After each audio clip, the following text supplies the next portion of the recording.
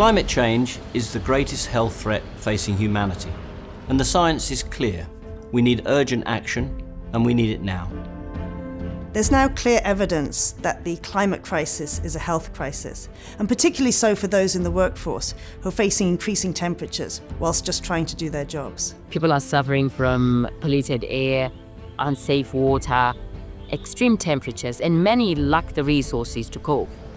From heat wave to air pollution, climate change is already harming human health and putting pressure on the health infrastructure across the globe. Physiology is the science of life. It tells us how the body responds in extreme situations, how close we are to the limits of our survival, and what we need to do in order to remain functional and safe.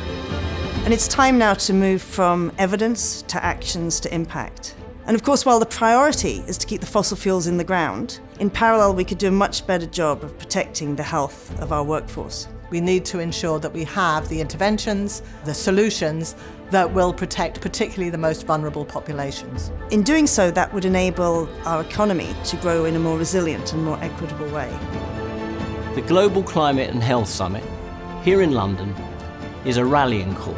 This summit will bring together the experts and the communities most effective to co-develop and work together on solutions. Forging partnerships and the momentum needed to take action to save lives. To raise collective voice and to drive action. An opportunity to share experiences and knowledge that can help us to shape solutions that are practical, that are also inclusive and grounded in local realities.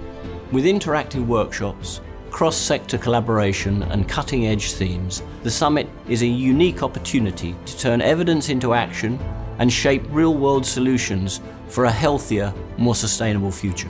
We at Wellcome look forward to participating in the summit and building on the outcomes that are proposed.